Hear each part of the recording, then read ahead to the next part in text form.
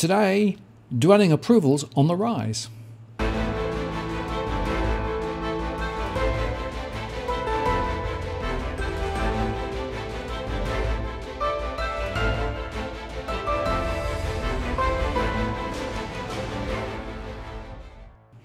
Hello again, it's Martin North from Digital Finance Analytics, working on latest post covering finance and property news with a distinctively Australian flavour.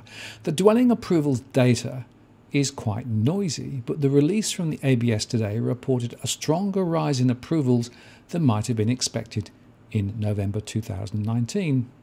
And I suspect that all of the media will be celebrating the rebound, particularly quoting the seasonally adjusted numbers. However, we will continue to report the trend series data as the seasonally adjusted data is just much more volatile. The trend estimates for total dwellings rose 0.8% in November, and within that the trend estimate for private sector houses, which were approved, fell 0.3%, while private sector dwellings excluding houses rose 2.9%. However, the trend estimate of the total value of building approvals fell 2.6% in November and has fallen for 5 months.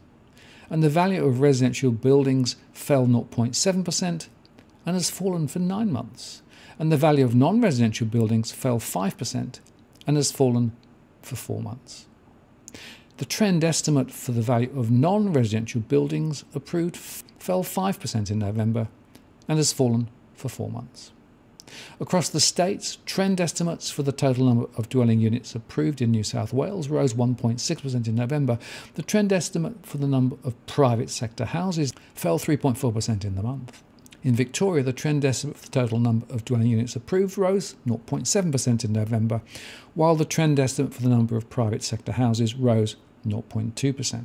The trend estimate for the total number of dwelling units approved in Queensland fell 0.4% in November, while the trend estimate for the number of private sector houses rose 1.1%. And the trend estimate for the total number of dwelling units approved in South Australia rose 4.2% in November, and the trend estimate for the number of private sector houses rose 0.8% in November. And finally, the trend estimate for the total number of dwelling units approved in Western Australia fell 1.9% in November, while the trend estimate for the number of private sector houses rose 1.5% in November. But actually, much of the change can be traced simply to a rise in unit development approvals in New South Wales, and this is an extremely volatile and noisy series. Take that out, and the so-called good news is wafer thin. I'm Martin North from Digital Finance Analytics. Many thanks for watching, and I'll see you again next time.